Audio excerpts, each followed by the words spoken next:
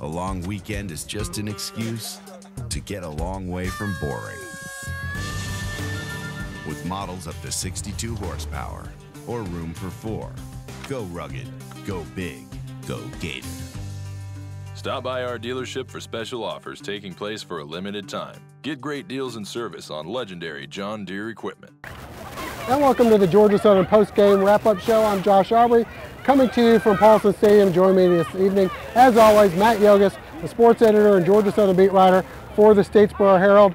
We're here at Paulson Stadium where the Eagles have walked away with a 42-10 ho-hum victory over Troy. Not really any big plays. I guess the only long touchdown was 19 yards, but the Eagles take care of business defensively, playing well throughout the game, and offensively, nice long sustained drives. A couple turnovers, but other than that, pretty nice effort here this evening. Yeah, a lot of those 7-9 yard runs throughout the game. The Eagles still surpassed 400 yards, which is higher than their total, just rushing 400 yards on the ground. And I think the big plays came on the defensive side. A lot of criticism was said against Georgia State, who passed for 400 yards.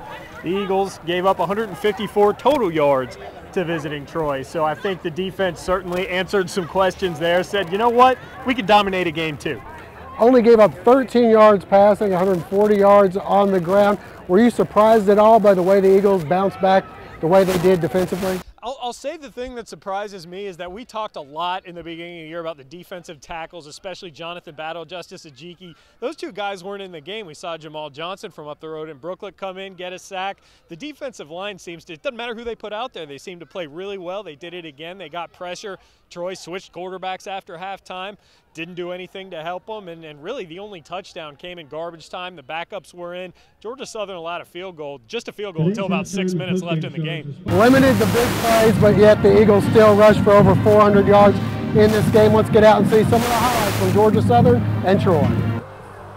Georgia Southern in their second Thursday night game of the season, this time hosting Troy before a crowd of just over 18,000. The long season getting even longer for the Trojans, as on the opening kickoff the ball will be stripped out and fumbled, and the Eagles take over in excellent field position. They'd cash in moments later. Kevin Ellison from the 6th. He goes in, and it's 7-0 Eagles. The defense shutting the Trojan offense down throughout the game. Antoine Williams with the stop here. Back on offense, the Eagles marching downfield. The pitch to Monte Crockett for a first down, as the receivers getting in on the running game. Later, Ellison keeps it himself. Ellison with 99 yards rushing. No Eagle with over 100, though they would rush for 421 as a team. Here the pitch to B.J. Johnson. Another first down.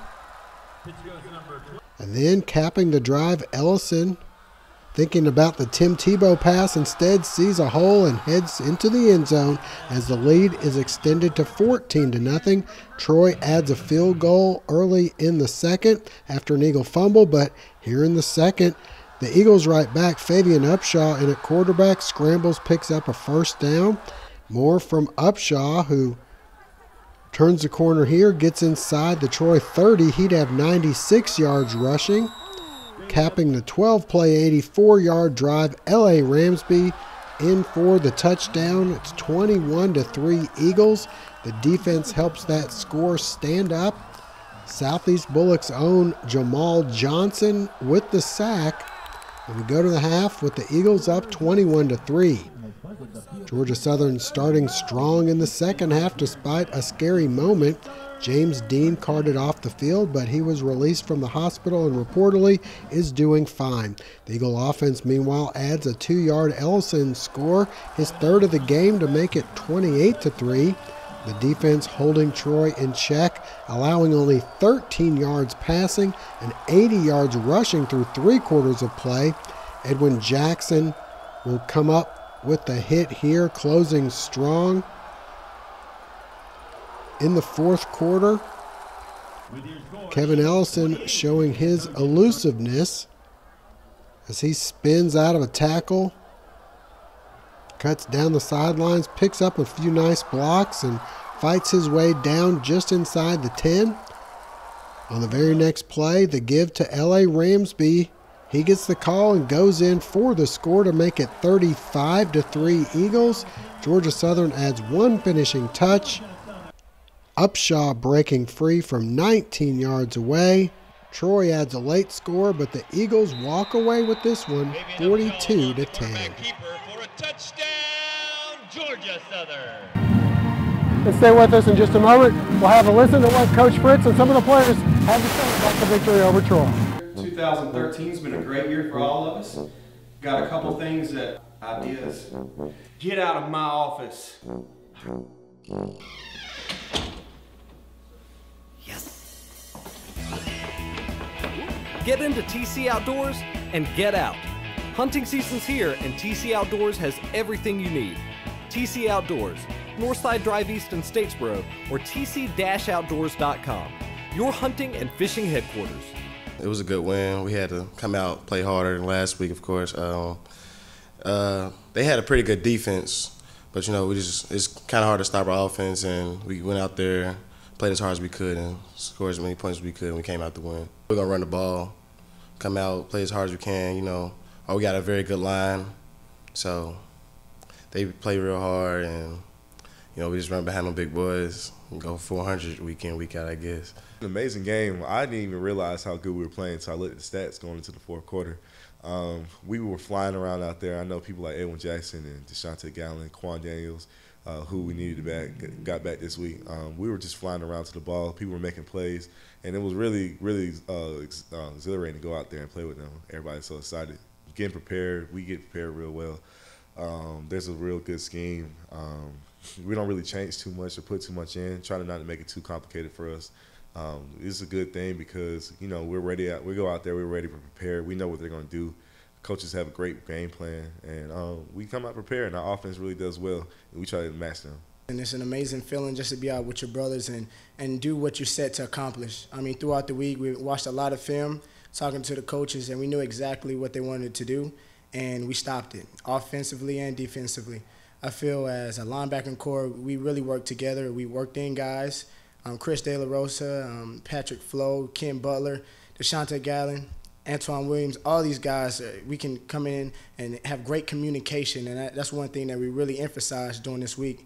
Just having great communication, be good with our eyes, and flow to the football, and that's one thing we did tonight. The thing about our coaching staff, yes, at times they're laid back, but you know exactly when they're going to cut it up a notch. And it's the same schedule that we expect every week. Now, he might switch it up a little and say, hey, we're going to be more intense this week. Let's get the intensity up.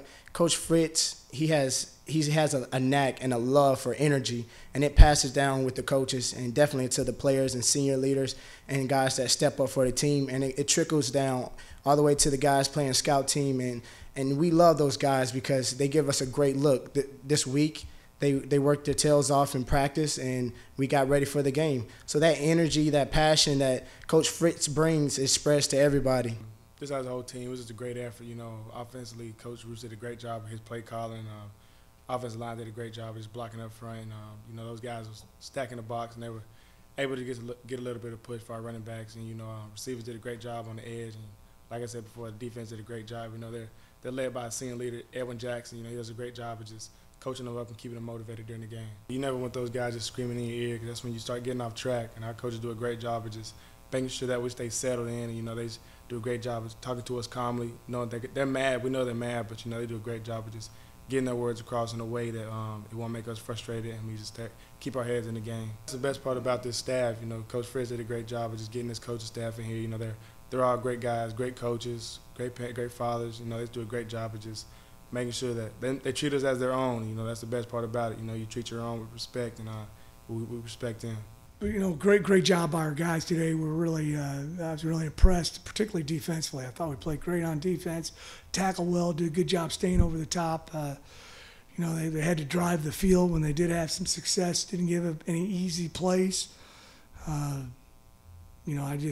Offensively, sometimes we almost lull you to sleep. We could put these long drives together. They did a good job of not giving us the big seams and creases that we've had over the last few weeks, and so we had to put some drives together. They decided to defend us by taking away the quarterback. So we had to give a lot of give reads, and and when you get 4 or 5 yards, those are fine too. You just got to be patient and take those 4 or 5 yards. So great job by our coaching staff, offense, defense, kicking game. Really proud of all those guys, and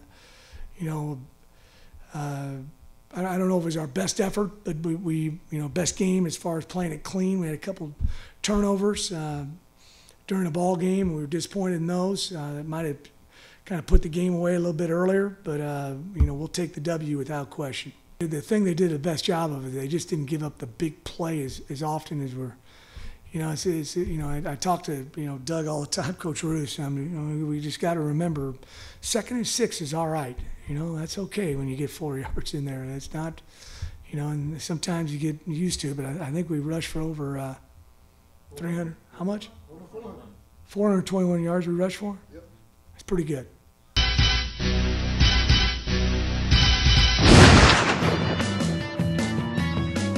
If the clothes make the man, the surf shop makes him better. Find the look that's all yours. With a wide selection of only the best brands for gentlemen, it can be a very bonding experience. The surf shop at your service.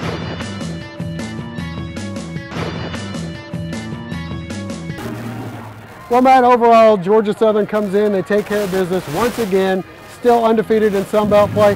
Next week could be the best team that they've played to this point in the season. They'll get an extra couple days to prepare for their trip to Texas State. Yeah, Texas State probably with one loss right now, still thinking they have a shot at winning a Sun Belt championship. They'd love to hand Georgia Southern a loss. I think the Eagles, more than anybody else in this conference, have a huge target on their back right now. All right, well, that'll wrap things up. For now, for Matt Yogus, I'm Josh Aubrey. Thanks for joining us. We hope to see you again next week.